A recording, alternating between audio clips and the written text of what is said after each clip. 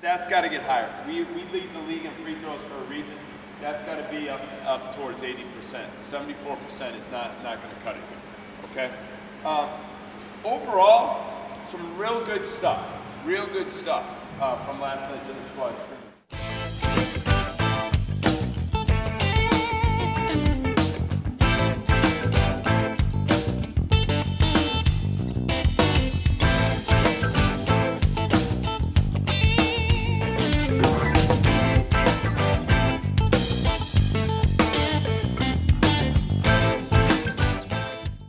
We're going to be a very different team. We graduate 2 1,000-point scorers, so we have a lot of young guns kind of stepping into new roles, and we're playing some good team basketball, and that's the way it's got to be. And if we want to be successful this year, we're going to look to really utilize our versatility and quickness, and I like what I see so far.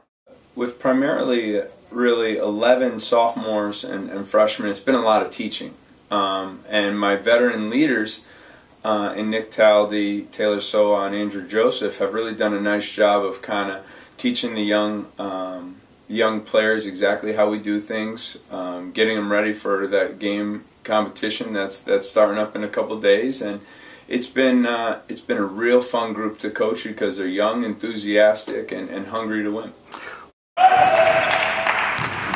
Right now, I have some great captains leading the way, and Nick Taldy, and who's a veteran of the group, who's been with me since my first year, and Taylor Soa, who's kind of taken over the torch, helping that kind of bring that younger group along as well. And my sophomores were really battle tested last year, so they have experience, and they're looking to pass that on to the freshmen.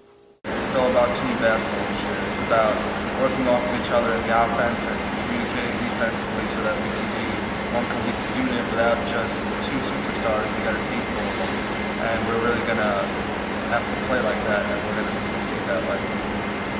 Even though losing those 3 pieces, like I feel like we're gonna work more as a team. It's not gonna be one-on-one basketball. We're much faster. Like as a team, we play better defense without them.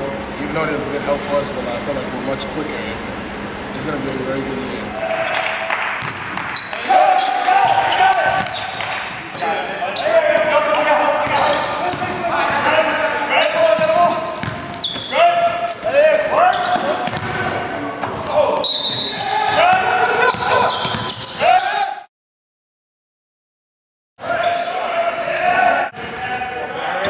Strength is the fact that we have we're not extremely big, but we're not exactly small either. We kind of all hover right around that 6'3" to 6'5" range, and we have some great length in the way we defend. So it does change year to year, but the IQ is always going to be there in the type of student athlete that I recruit. Well, it gives me the freedom to give different matchups to different players, kind of shift them around. I'm not having to pigeonhole one player at one specific position.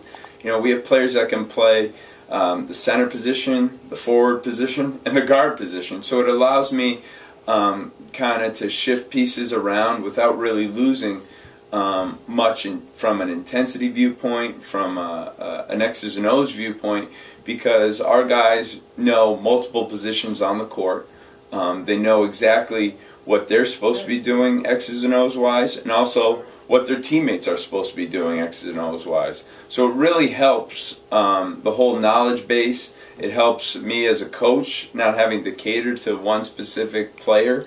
We can kind of shift pieces around and kind of keep that consistency going when we move the ball up and down the floor.